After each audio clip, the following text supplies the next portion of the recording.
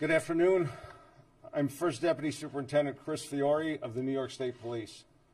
I'm joined today by members of the State Police Headquarters and Troop G staff, the Schoharie County Sheriff Ron Stevens, and National Transportation Safety Board Chairman Robert Sumwalt. Our thoughts and prayers are with the victims and their families following this horrific tragedy. On October 6, 2018, at approximately 1:55 p.m., Schoharie County Sheriff's Office and New York State Police Patrols responded to a motor vehicle crash at the intersection of State Route 30 and State Route 30A in the town of Schoharie.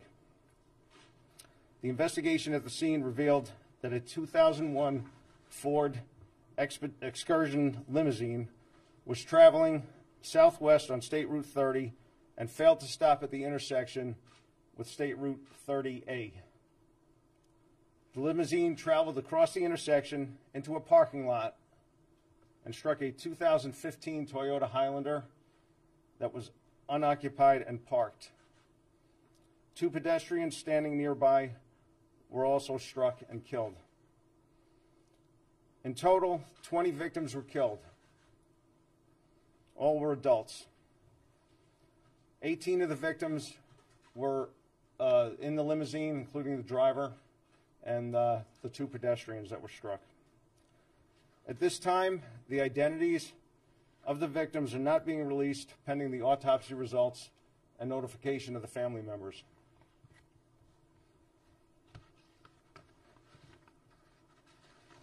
The State Police have set up a dedicated phone line to assist the family members of the victims in the crash. We encourage them to call 1-877-672-4911 and speak with a member of the State Police. I'll repeat that number. That's 1-877-672-4911. In addition to Troop G uniform and BCI members, the Troop G Collision Reconstruction Unit and Forensic Investigation Unit responded to the scene, along with Schoharie County Sheriff's Department members and members of Emergency Medical Services, numerous volunteer agencies. I would like to thank our fellow first responders for their assistance during this investigation. The National Transportation Safety Board was also notified and has launched a team to investigate the crash. The scene has been cleared at this time, and the victims have been transported to Albany Medical Center, where autopsies are now being conducted. The State Police investigation is continuing with interviews, evidence processing, and collision reconstruction. Governor Cuomo has directed all state agencies to provide every resource necessary to aid in the investigation and determination of what led to this tragedy. We will answer questions that we can in a moment, but first, I would like to invite NTSB Chairman Sumwalt to say a few words.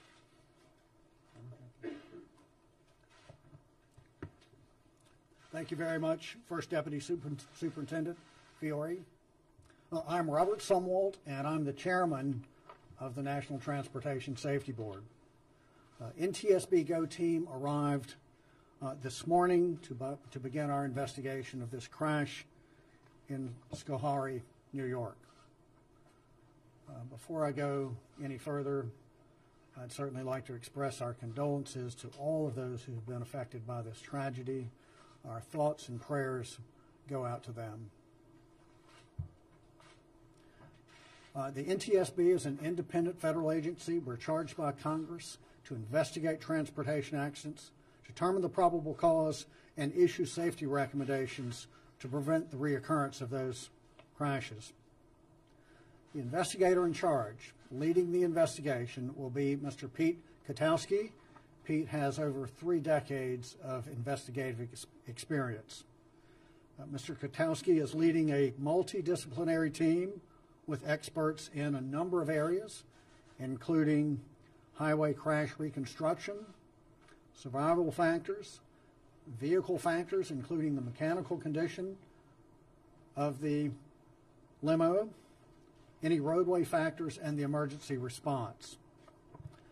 Also accompanying the GO team are members from the NTSB's Office of Transportation Disaster Assistance.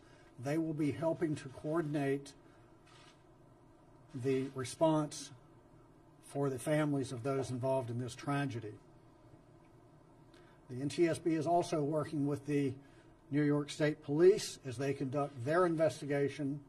We are conducting our separate investigation, but we will be working together.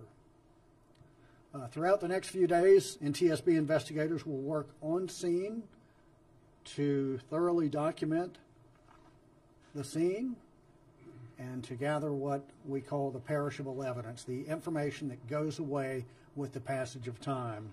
I expect our investigators will be here about 5 days.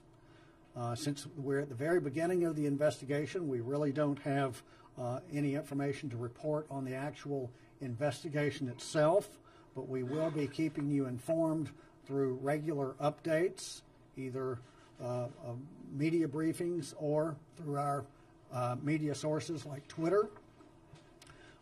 It's important to point out that our mission is to point out not only what happened, but why it happened, so that we can keep things like this from happening in the future. We will not be determining the cause of the crash while we are on scene. That will come at a later date, nor will we be speculating on any cause of the crash. We certainly want to thank the first responders. I know it's been a very, very trying 25 hours for all involved. And again, our thoughts and prayers go out to those. I'll turn it back over to the First Deputy Superintendent. Thank you.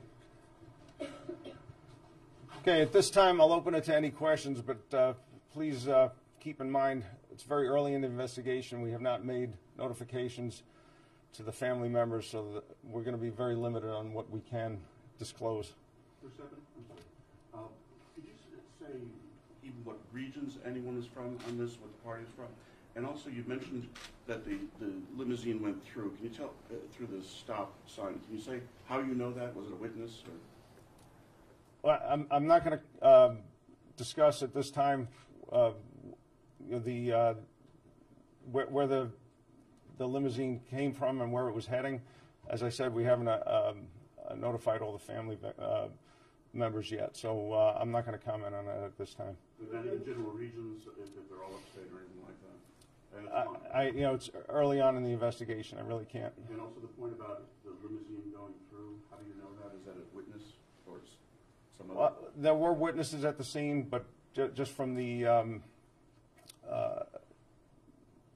evidence discovered at the crash, it was apparent that this was the direction of travel and what happened. Where was the limousine coming from and where was it going? Yeah, I can't comment on that right now. Did everyone inside the limousine die, including the driver? Everyone inside the limousine was killed. Was the limousine over capacity, or do you know, or was it fit for the number of people that were actually in it? I can't discuss that. Do we have a sense of what killed them? Was it blunt force trauma? I'm not going to get into that. Was there anybody involved in the accident that survived, was just injured and survived this accident? When you say involved in the accident, what do you mean? Like, were there any other bystanders that were hit or involved in this? I can't comment on that. Are you going to do toxicology on the driver? We'll do a thorough investigation, including an autopsy of all the victims and the driver. Do you know if they were speeding, if the limo was speeding? Don't know that at this time. Do you know if the brakes were working on the limo? Again, that's part of the investigation. What are the laws pertaining limo drivers? Do they have to have any kind of special licensing, or do passengers have to wear seatbelts inside limos? What are the laws pertaining to that? The front seat passengers and the driver would be required to wear a seatbelt. The passengers in the back would not. And how about when it comes to the limo drivers generally? Do they have to have any sort of special training or licensing? There are specific designations, but that's also part of the investigation as to what was required for this particular vehicle. First Deputy, there were 2 bystanders, is that correct, who lost their lives in this incident? There were 2 pedestrians that were struck. Were they walking along the area, or were they going to the cafe? That's still under investigation. They were not in the limousine. Do you have information about the record of the driver? Excuse me? Is there any information about the record, the driving record of the driver? Again, that's part of the investigation. Can you identify the company that was operating? Not at this time. First, just to be clear, those 2 pedestrians were among the 20 people who were killed, correct? Correct. Again with the seatbelts, I'm sorry, again with the seatbelts, was everybody, do you know if everybody in the limo was wearing a seatbelt? We don't know that at this time. Do you have any idea if, anybody at all had a seatbelt on? Or? That is unknown. What was the type of vehicle was it? It was a 2001 Ford Excursion limousine. Licensed in the state of New York. Yes. Can you just give a word about the magnitude of this crash? I mean, 20 people killed here. From your experience, just a word about the magnitude of this. I'd rather not comment on that. Can you recall a deadlier incident in this area or New York State? I wouldn't comment on that. Any This is indication? the third incident that we know of in the last 5 years that has involved limousines. Can you talk about maybe what you would like to see done in the future to keep people safe inside limos? You can direct that to the NTSB. Really? Well, thank you. The NTSB is very concerned about safety on our roadways, and we are here. The fact that the NTSB is here indicates that we're very concerned about this. You asked about the magnitude of this. 20 fatalities. It's just horrific. I've been on the board for 12 years, and this is one of the biggest loss of lives that we've seen in a long, long time.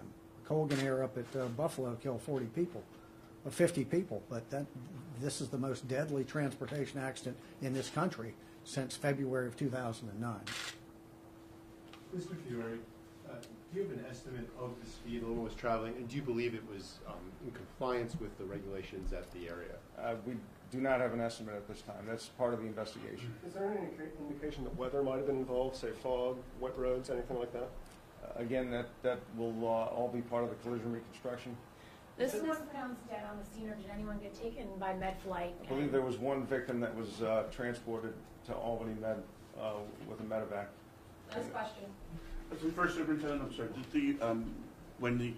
that intersection, have you found through your records that there's been a lot of accidents there, an unusual number of accidents? I can't speak to that either. It's a T intersection with a 50-mile-an-hour speed. I can't speak to that this time. Can I just ask the NTSB one more question? What are you guys looking at that you might think that needs to be changed around that area to prevent other accidents like this happening? Because people in the area said that this is quite common to that stretch of road. So the question is, what specifically would the NTSB be looking at to help prevent accidents or crashes like this in the future? We at this point in time, we look at everything. We look at the vehicle factors. We look at the roadway. We look at survival factors. We look at the condition of the drivers, the licensing of the drivers. We look at the operator itself, the company. We look at everything. We cast a very broad net to see what's out there, and then in our analysis phase is where we start winnowing it down. But we do typically conduct very thorough investigations, and we come out with recommendations designed to prevent these things in the future. That is why we are here. I have a question for this Schoharie County Sheriff. That's the last question. She called. Thank you all for coming. I have a question for the Schoharie County Sheriff. You want to ask it to Rob? Thank you all. I appreciate it.